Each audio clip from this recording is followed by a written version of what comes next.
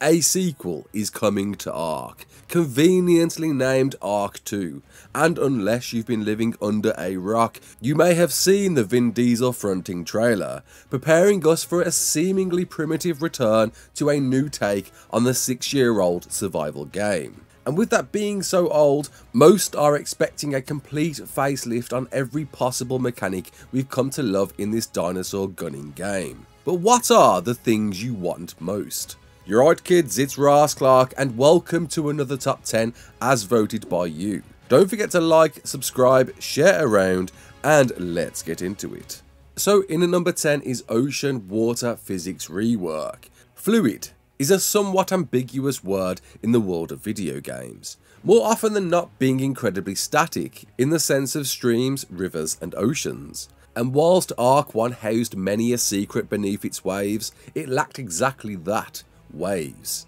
With the introduction of Unreal Engine 5, ARK 2's foundation of running upon, the devs trialling and testing as much with their sister game Atlas, and of course much newer games realising the potential of good ocean physics.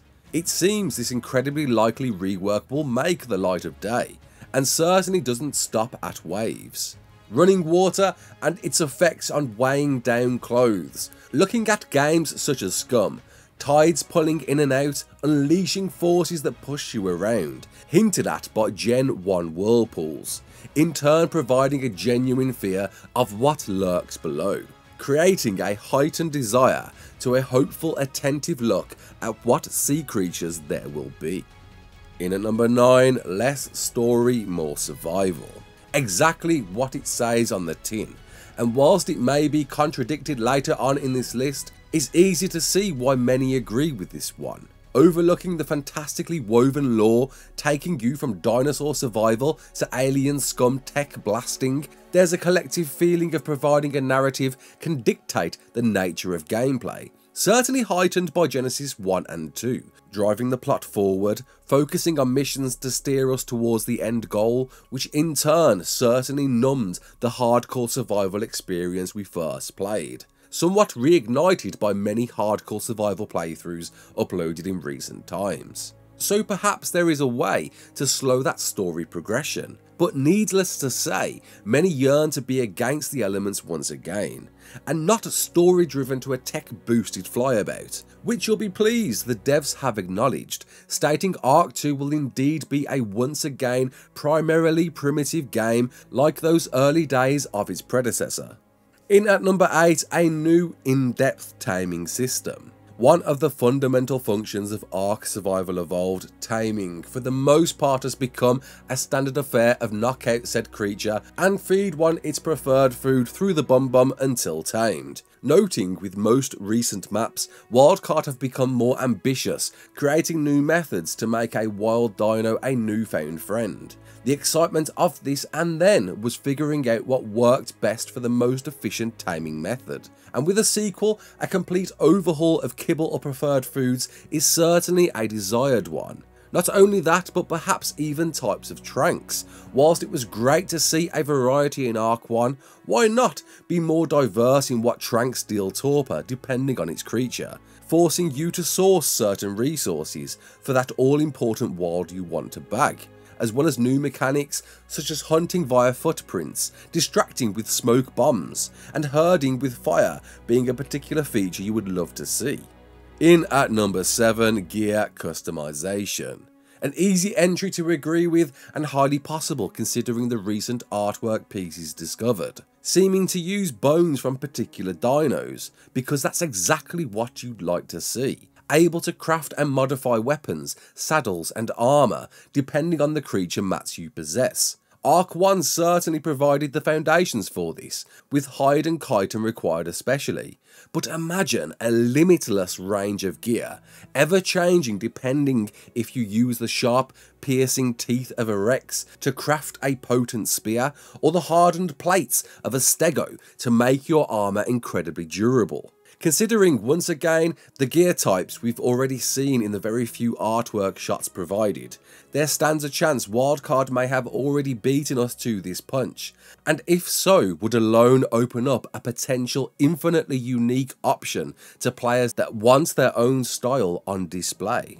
In at number 6, more structure sets. One of the most integral parts of ARK, building has defined the game's progression in both a player's path and development, sadly hindered with memory limitations, noting we almost got a completely new structure tier with Genesis 2. Considering now the huge range of ideas provided by mostly mods, the sadly unsupported Primitive Plus offerings, and a huge community entirely based on building, we can only hope with a bigger and better optimised game will come a Bible-sized catalogue of opportunities, ranging from what a structure looks like, to how it snaps, to how useful in survival it actually can be, ultimately driving us away from the boxed metal or tech bases we're so used to now. In at number 5, a bonding or trust mechanic. Stepping back in time before barely a 3D game had been created, it's a wonder why such a system wasn't in place to begin with, allowing your time with certain creatures to improve them and their abilities the more you cared. In turn, could actually see less dinos being tamed, and progression slowed, as you undoubtedly spent more time with Dave the Dino, potentially unlocking perks the more you take care of them. Plainly, to overhaul the imprint system and be integral with all dinos, wild or otherwise. Caring for a creature would go way beyond the odd baby cuddle, and in doing so would offer you a stronger but equally more riskier prized dino to lose. In at number 4, improved creature management. A popular yet unresolved choice. Whistling and managing creatures around the world can certainly be a cumbersome thing, stunted sometimes by your creature just not reacting as intended. And perhaps that's simply its reasoning for being so high. Aggressive whistled creatures, for example, sometimes just don't react as quick as intended, depending on range, making or breaking a win. The introduction of the Exo mech certainly introduced a great new range of management opportunities, sadly locked to those that could obtain one. But imagining this mechanic especially, refined and tuned to perfectly pinpoint a destination, combined with other combat whistling opportunities, would certainly flesh out a much needed function within the game. In at number 3, a deeper PvE experience. As mentioned earlier, contradicting a previous entry, at least for the PvE player, story progression is a necessity for longevity. A world of opportunities is only as fun as the secrets it hides. And whilst ARK 1 offered a great delivery of journey, unveiling new secrets with each map, the progression to each map ending never seemed too far away. Whilst missions offered some side quest guide, it seemed many felt they missed the mark slightly, feeling detached from the survival experience, and perhaps were overthought. A side quest can be something as simple as finding or killing a particular creature. Cute reward offered, which yes, were given through missions, but lacked variation and real achievement, somewhat led by scale. Secrets certainly were lacked in the latest offering, best showcased through the mod maps available, with great examples being Life's Labyrinth on Raasclark, or the jumping puzzle on Center, completely optional gauntlets that were a real joy to beat than even the in-game rewards given. Whilst it can't be ignored that Wildcard have certainly offered a deep diving story to discover, it just feels there's so much more that can be offered to keep the ride a wild one. In at number 2, NPC or AI survivors. An incredibly popular opinion amongst many of you. An agreeable one, seeing we live in a world most survival games offer some form of worldly characters to encounter. On one hand, the desire for NPCs, survivors that could hopefully resonate with the lore. No guesses as to who in particular, but able to interact, should that be to simply trade with, accept quests from, or recruit, for especially those solo survivors looking for some friend in ARK other than ones that eat raw meat or berries. On the other hand, and highly plausible considering the trailer, actual AI enemy survivors you'll encounter and need to go toe to toe against, possibly requiring a heightened combat experience in the process. Whilst the feeling of deserted, isolated survival is unmatched in ARK at times, knowing there could be a friend or foe out there in the wilderness, regardless of playstyle, could certainly provide new elements to magnify a yearn for exploration. And before we get to number 1, let's just have a quick special mention to the features you want that didn't just make the cut.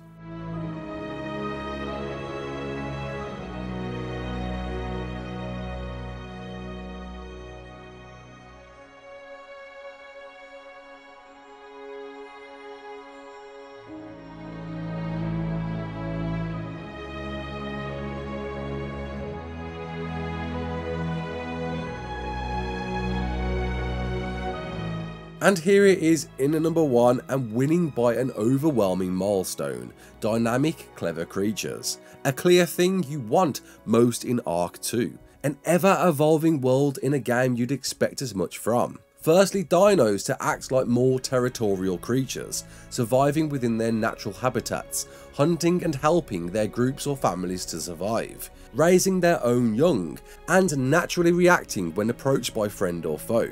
And with most, migrating when weather requires, as seasons would create an ever-changing game to keep up with. As summer turns to winter, creatures moving to other areas as a result, keeping you forever on your toes to not only adapt with the times, but understand, track and hunt each creature to the new locations they've taken solace in. Longevity is certainly one of the most required elements in a sequel to a game that ran for 6 years, and to brave a new horizon, depending on the month you logged in, could really set ARK 2 apart from being just a sequel to a living, breathing world.